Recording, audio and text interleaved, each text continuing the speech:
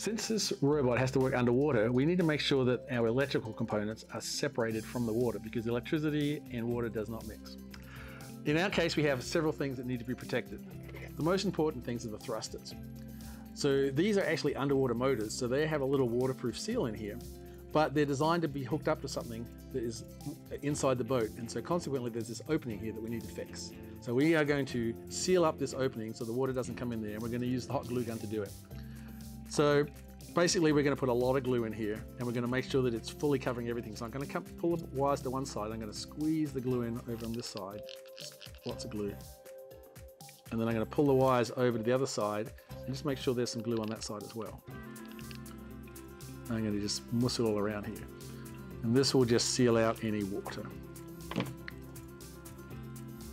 Now, this is a fill trick.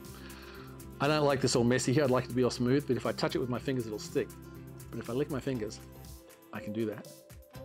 Don't tell your mum and dad that, okay? All right, so I'm going to put that aside. So you need to do all three motors.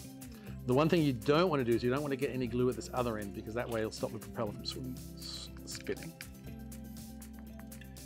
Put some glue in there. These motors will still work if they get wet, but if they stay wet, the inside pieces will start rusting and then they won't turn. Put the finger.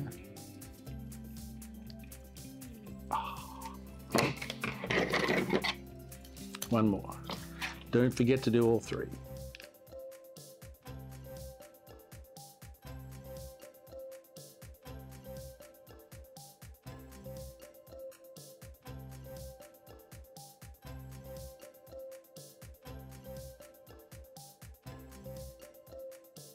All right, so that's the thrusters. Now, we also have some connectors where the tether attaches to the ROV, and there's some exposed wires and things like that in here. So we can't put glue gun on those because then they won't do their job properly, but we can do something else. There's two little tubes, it says super lube, but what this is a dielectric, which is a fancy word for insulator. And if we take this, we can squeeze this gel around the electrical components. So I'm going to squeeze some inside this connector here. It doesn't matter where it goes, we want to cover everything basically. I'm going to put some on the metal bits on the back here, which probably cover anything that looks like it's shining. These wires that are coming up here, they're going to be used to connect to the thrusters. So we're going to squeeze some dielectric on those. This just prevents them from corroding and things like that. So that's one. We're also going to put some inside these connectors from the thrusters themselves. I'm just going to cover everything up. Doesn't matter if you get too much on here. There's actually two tubes of this stuff. You probably only need one. If you want to do it again later on, that'll be fine. Put some on there, put some on my third one. They're all nice and goopy everywhere. That's a technical term, by the way, goopy.